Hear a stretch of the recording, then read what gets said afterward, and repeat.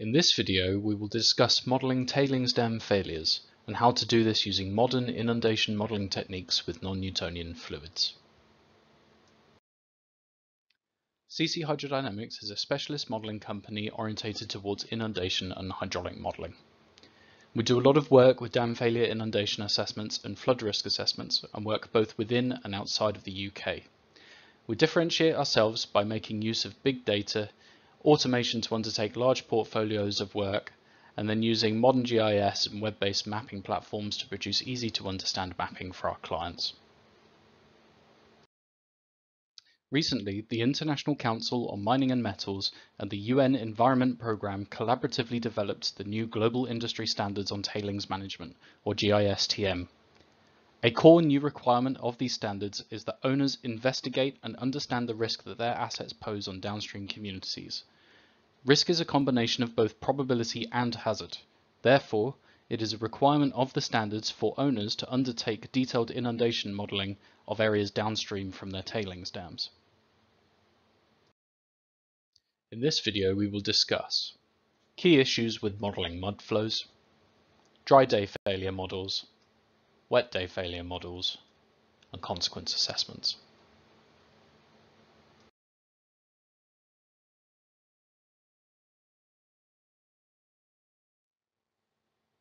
Generally, when tailings dams fail, they contain such a high concentration of sediment that they do not act like water.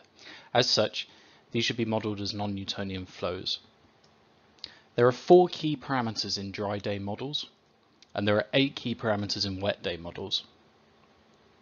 Additionally, when flow interacts with large watercourses, this reduces the sediment concentration and can affect the properties of the tailings flow. And finally, there is considerable uncertainty in all of these mentioned parameters and mechanisms.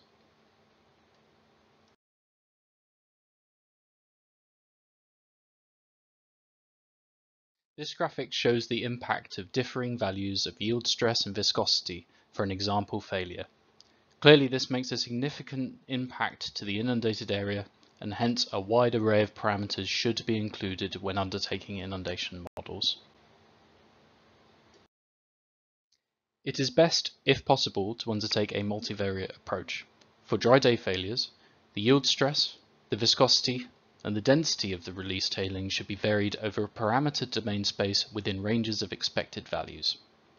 Additionally, if there is a risk of interacting with a large watercourse, mixing of the tailings should be considered, since the river water may further mobilize the debris flow. This should be done over a large number of simulations, and the result can then be mapped both in terms of depth, velocity, etc., but also as probability. For example, if you have a known property distribution for some parameters and you model a wide domain space, you can create probabilistic mapping such as this. This example is of a deep soil landslide in Iceland. This helps highlight where could be impacted by the flow, with some measure of the likelihood that it is even impacted. This level of detail is likely required for detailed consequence calculations for portfolio risk assessments.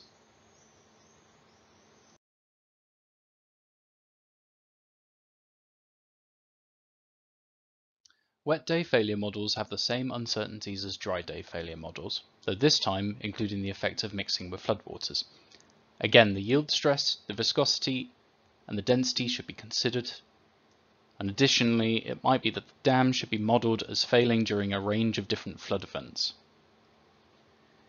And since the model makes heavy use of mixing with floodwaters, and especially where a dam contains a large amount of very toxic material, the concentration of particular chemicals or properties should also be included. Again, this should really be modelled over a domain space, and this can also be used to generate probabilistic mapping. This example shows a tailings flow mixing with natural watercourses. With these models, the fresh floodwater erodes new paths in the deposited materials, and the tailings forms beaches of deposited materials along its flow path. This is particularly visible in the valley where the tailings interacts with the large watercourse. Note also that this results in the elevation of natural floodwaters upstream as the tailings blocks the valley, leading to potentially increased consequences elsewhere, and not just areas impacted directly by the tailings flow.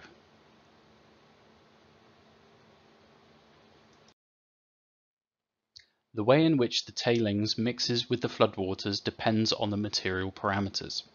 On the left we show a thinner, less concentrated tailings flow which does not form beaches and is easily washed away, whereas on the right we show a thicker, more concentrated tailings flow which does cause beaches and blockages.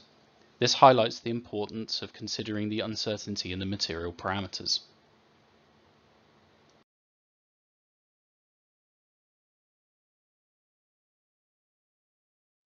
The Reclamation Consequence Estimating Methodology, or RCEM, is a useful guide for calculating consequences in the event of dam failures. It uses depth velocity product, or dV, as the main variable. However, it only relates to water dams in its current form. Additionally, it uses empirical data from known events, but summarizes only approximate dV values for each event based on a broader hydraulic model. It simplifies the treatment of affected populations, not separating those that are sheltering from those that are directly exposed. And because of the way the dV values are determined, it is not point application appropriate. This means it is limited when being coupled with a detailed hydrodynamic model of any inundation zone. It would need to be significantly modified before it could be used with tailings type flows, and furthermore it cannot account for other types of harm such as toxicity and chemical injuries and fatalities. When undertaking detailed consequence modelling, this image summarizes the key issue with the RCEM guide. It treats populations who are effectively sheltering, such as those shown on the balcony, in the same way as those that are exposed, such as those that are stuck in vehicles. It also makes assumptions about warning times, which might not be an accurate reflection of population behavior downstream of tailings dams. Agent-based models are relatively new. They function by modeling individuals in the area, and it allows them to evacuate in simulated time down specified routes. They are exceptionally useful for evacuation planning, since they can highlight routes and safe zones that are inappropriate. However, they do make many assumptions about the populations downstream, and they rely on a lot of information which might not be available, or they need to be run many thousands of times to account for the wide variability in population behaviors to form estimates of loss of life accurately. Again, these models need to be amended for tailings type flows, and they cannot account for other types of injury or damage that might be expected in some cases. We have developed an alternative consequence model which is based on statistical fragility. This was primarily to address the major shortcomings of the two previously mentioned modeling techniques. We use data from a detailed post-tsunami survey to look at load on structures and buildings. We use a multi-class fragility building damage model based upon this data. This accounts for uncertainty. The fatality rates for sheltering populations are then driven by the survivability of the shelter itself, which is a shortcoming of the RCEM method. We also account for pedestrian stability, taking into account generalized variability in heights, weights, and ages. And we also model vehicle occupant behavior and vehicle stability using fragility curves. The derived method is point application appropriate given its formulation, and it is easily modified to account for different types of harm. This table contains a summary of the key pros and cons of each method.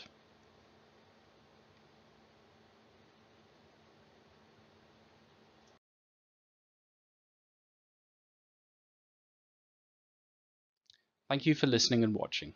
Please get in touch with us if you would like to know more about the modeling technologies shown in this presentation.